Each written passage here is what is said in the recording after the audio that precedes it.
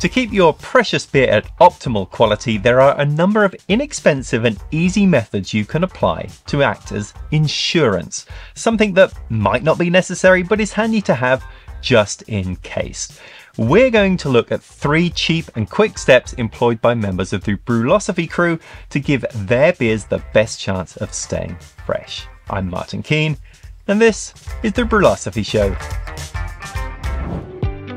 Brewers have been taking steps to maintain the quality of their beers for centuries. From the early days of using spices and herbs to act as preservatives, through to refrigeration in beer storage today, brewers want to protect their beverage.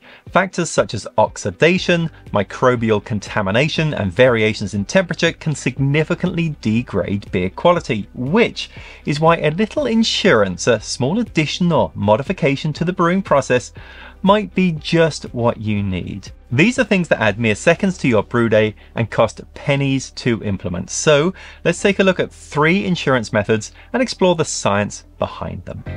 And let's start with metabisulfite. Sulfites are chemical compounds that are widely used as a preservative in the food and beverage industry.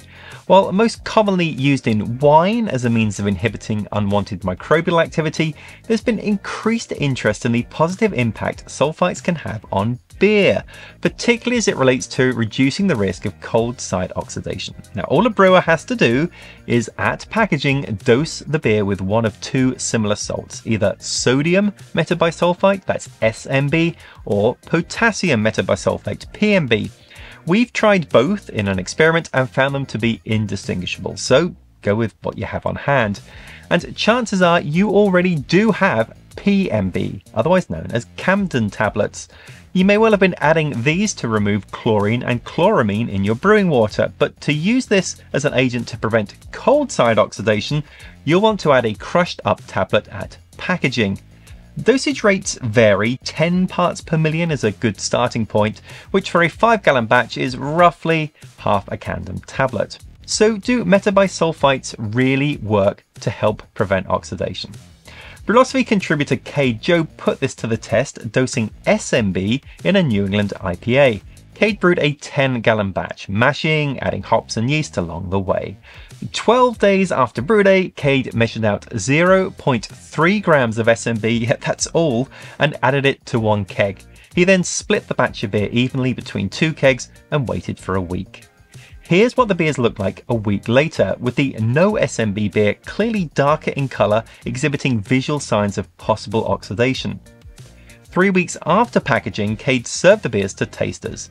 Each participant was served 2 samples of the beer packaged with SMB and 1 sample of the beer packaged without SMB in different coloured opaque cups, then asked to identify the unique sample. A total of 17 tasters would have had to accurately identify that sample in order to reach statistical significance, which is exactly how many did, indicating participants in this experiment were able to reliably distinguish a New England IPA packaged with SMB from one packaged without SMB.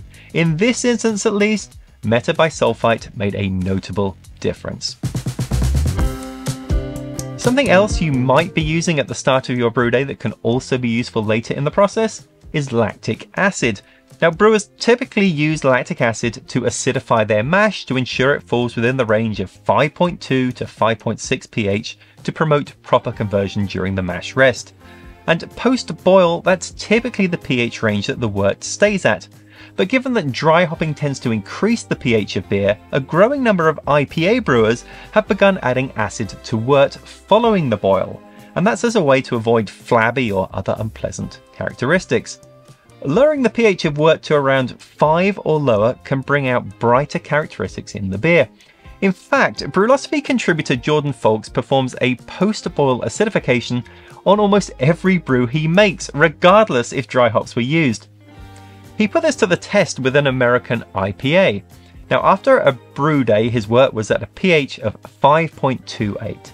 Jordan split the wort between 2 kegs, adding 2 milliliters of 88% lactic acid into 1 keg, bringing its pH down to 4.99.